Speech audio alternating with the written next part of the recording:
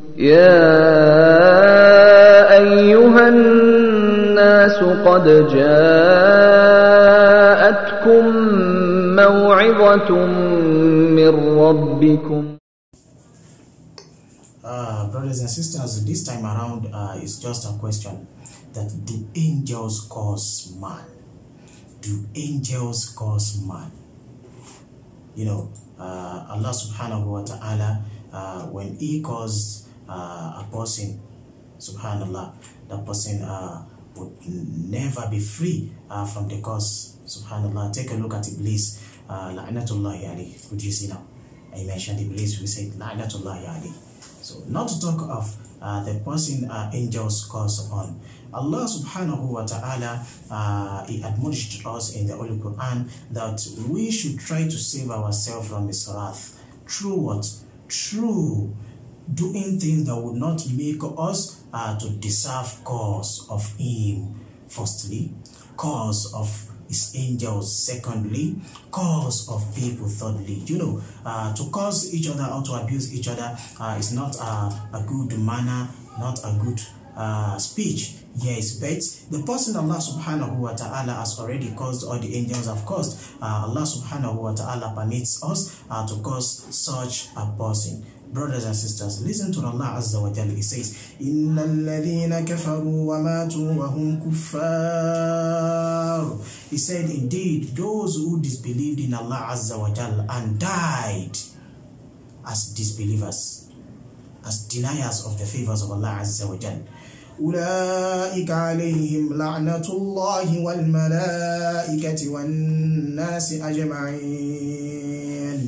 Allah says those are the people that the wrath, the cause of Allah would be reality upon them, and the cause of angels, subhanallah, and cause of people's living on the earth, subhanallah. Brothers and sisters, brothers and sisters, brothers and sisters, what nasi ajma'in. Allah says, and the entirety of man, entirety of mankind would cause the person, subhanallah. You know, Iblis, la'natullahi alayhi, everyone, be you true believer or unbeliever, you know, everyone we cause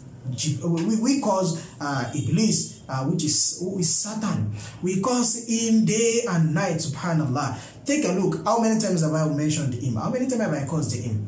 You know, Allah subhanahu wa ta'ala, he does not want us to deserve his cause, because whomsoever Allah caused, surely the cause shall never ever be removed from the person. How is this my saying? No. Allah continued in the next verse, Surah Al-Baqarah chapter 162. Allah continued saying, Khalidina fiha, subhanallah. He said the cause will be on them forever. Forever. لا يخفف عنهم العذاب ولا هم ينظرون. Subhanallah. Allah says we are not going to lift.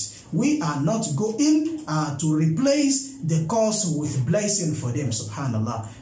Brothers and sisters, وَلَا هُمْ يُنظَرُونَ. And nobody, no one else will be in their stake to come and plead for them. No shafa'ah will be granted for such people on the day of resurrection. Subhanallah. Let's please make sure we do things that please Allah, that will make the angels to pray for us, because as well as angels cause man, so do they pray for men.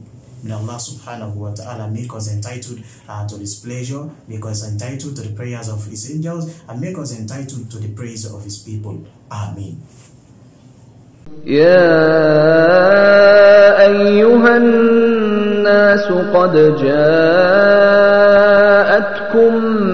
موعظة من ربكم